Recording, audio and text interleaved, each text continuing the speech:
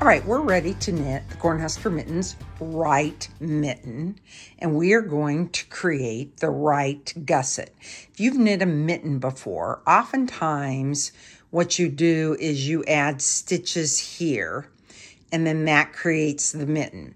This is your gusset here, and so it's going to be different.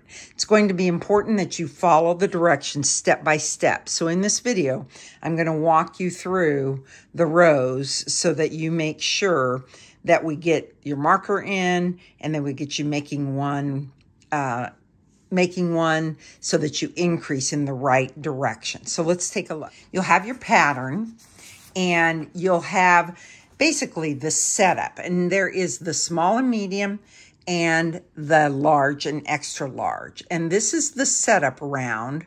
It's just a setup round. And then it says begin following the charts. So what you see for rounds 1 through 4 here for the small mittens is basically what's on the chart too. Then you'll look at your charts. Now you'll need to pay attention. There is an adult small to medium chart. This is the gusset. This is the thumb color work. So let's look at that. This is the color work here. This chart is the color work that will be built on your thumb. So you'll be doing it the same as you go around. There's also a chart for the right mitten, adult, large, and extra large. Same thing. This is the gusset chart. And basically you will be going one, and then you'll come down and go to this row here. Didn't work to get them lined up on the page right because I wanted to keep the charts big. So we'll refer to that when we get to it. But do make sure that you're working with the correct small, medium, large, XL. I made the large mittens. All right, so let's get things. Okay, for the setup round, the adult large, I'm going to use my main color, the gray, and I'm going to do the instructions that tell us to knit 20 stitches. 2, 3, 4.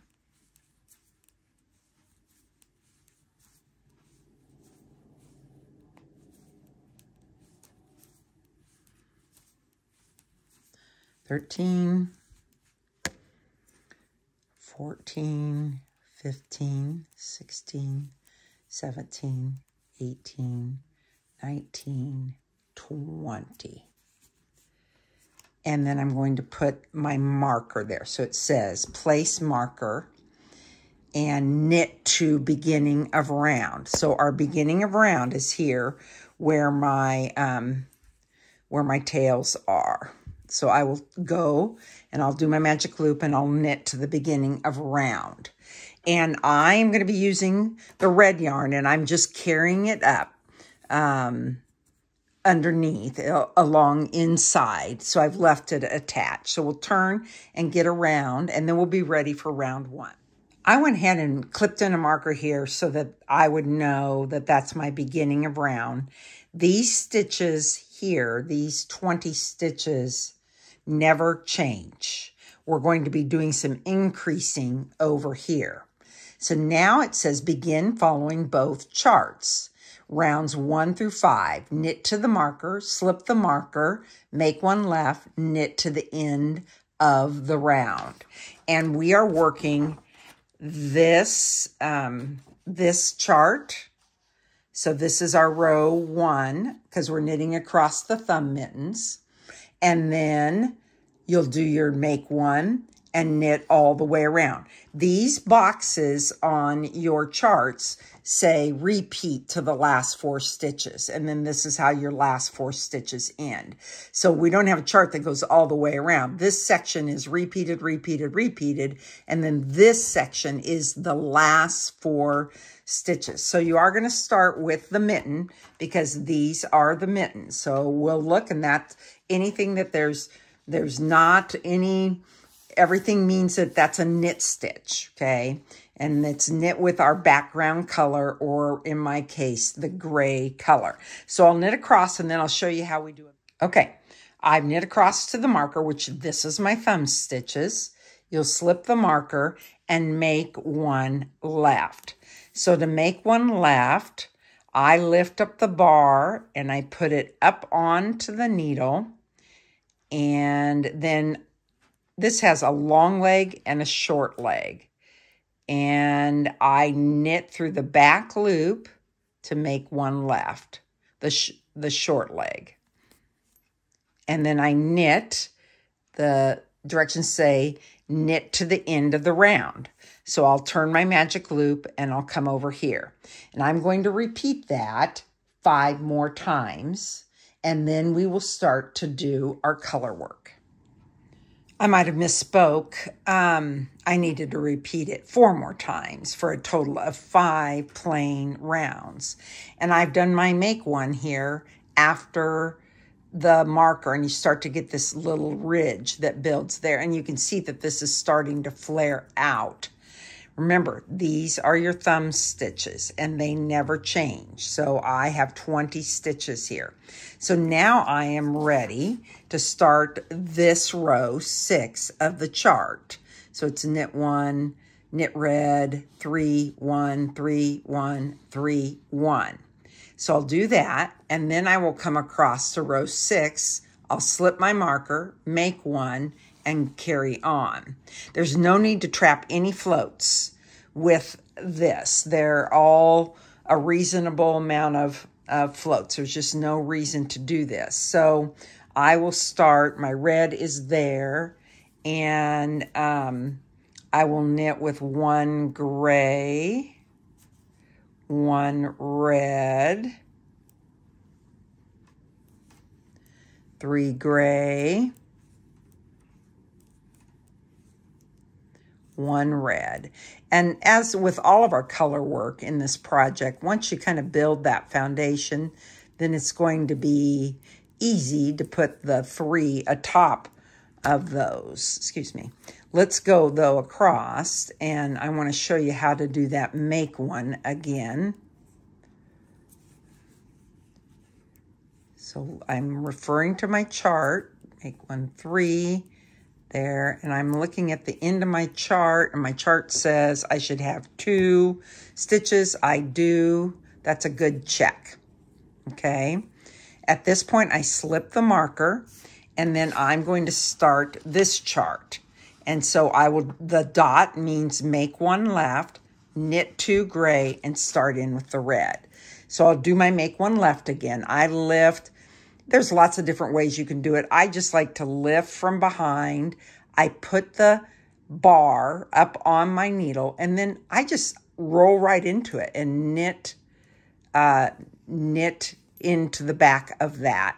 Then I'm going to knit 2, and I will go back to my knit red, 1, 2, 3. Okay, turn and continue on. All right, I just completed round 9, which is your break round where you knit just with your basic black background color. But you never take a break from making one. So if you look at the chart, that dot, it happens every time. And now I'm built the little red X's, crosses, all the way around. Now I will repeat it again and repeat the chart, and then you finish with 3 plain rows. Sorry, 3 plain rows. So I'll get that done, and then we'll come back and take a look. These are your thumb stitches. If you've knit mittens before, you might feel like this is your thumb stitches, but it's not. It's actually the hand stitches. So I'll finish up and we'll take a look at what your project should look like and what you'll do next. Okay, I have completed 19 rounds. You can see how this is built out. This is actually your hand. This is your thumb. You can also check your numbers at this point. So the pattern will tell you that you should have a certain number of 49 stitches total. You can check your numbers that way, and then you're ready for, I'm sorry, don't pay attention to the numbers I said. Just look at your pattern and it will tell you 63 stitches total.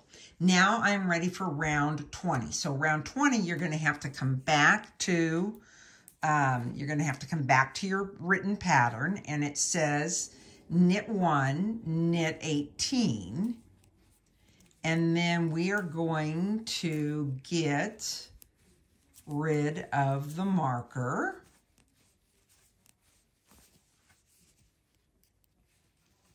This is when you'll get to see the thumb come to life. So here's my 18. And then what we do is we're going to place these stitches on a holder. So I'm just going to use a sock weight yarn to hold those stitches, and you will just use a darning needle to put those stitches back on a holder. This needle I happen to have in here is a sharp needle, so I wouldn't recommend doing it, but I'm just going to do it because that's what I've got, okay? So you kind of push your needle up so that holds those, and then you'll click these over and get them off of the needle. So that's why you want to use a dull end darning needle. Don't have one right handy, so I'm just making do. Just wouldn't want to split those fibers with the pointed needle there. Okay, so you click off those stitches. Place these 18 stitches on a holder.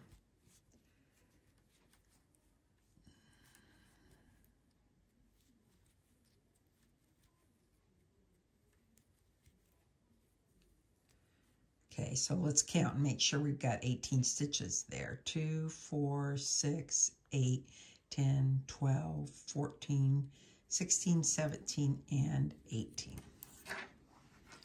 Okay, so just pull that through. One of the things that I like to do with this is I like to just tie this off, so that then I've done it where I haven't tied it, and sure enough, I have lost them.